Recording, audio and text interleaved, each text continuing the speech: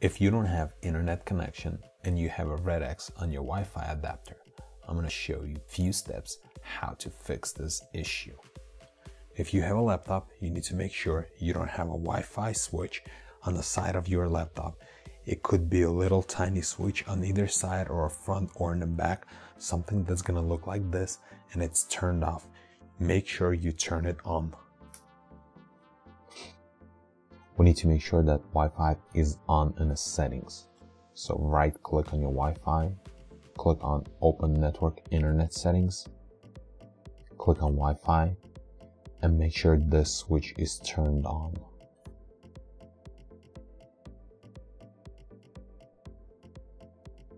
And if you still have a red X over your network connection, right click on it one more time, Open Network and Internet Settings.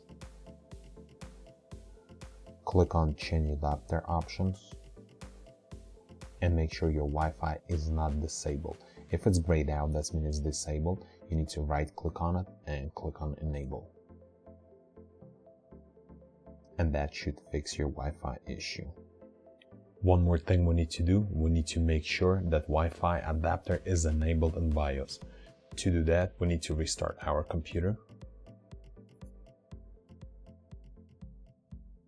And on the startup, we need to press either F1 or F2 or escape. It depends on your computer. That will take us to the BIOS menu. Right here, we need to go to Security Settings, then I/O ports access, and then click Enter. And then go down, and right here, make sure Wireless WAN is enabled.